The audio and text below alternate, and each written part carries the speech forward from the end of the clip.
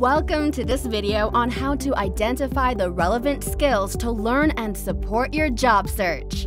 In this video, you will learn 3 key points about skills and learning to help you make learning decisions.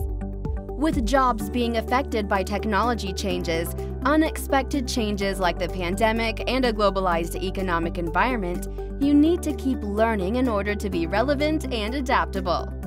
Besides building new skills or deepening your existing skills, learning also helps you build new networks with people who have similar learning interests as you.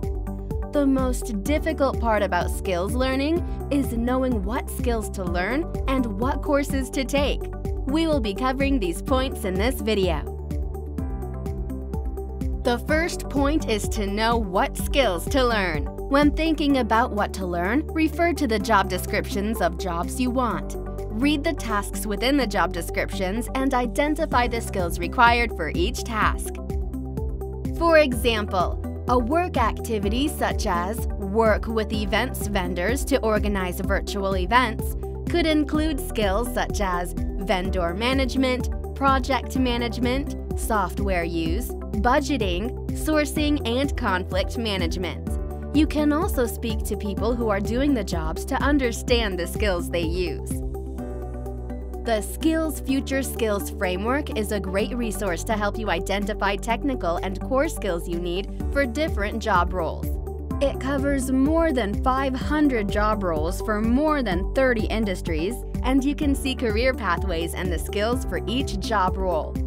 Look for the job you're aiming for and take note of the skills required.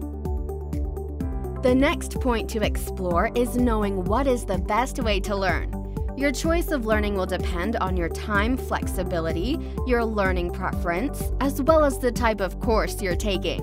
You could take formal training leading to certifications and qualifications, or informal training leading to knowledge and self-practice.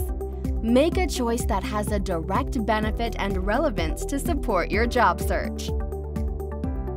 The last point is to know where to find the right courses. The SkillsFuture portal is a national portal for more than 20,000 government-supported training courses. You can also approach people in your network for course recommendations to acquire the skills you want.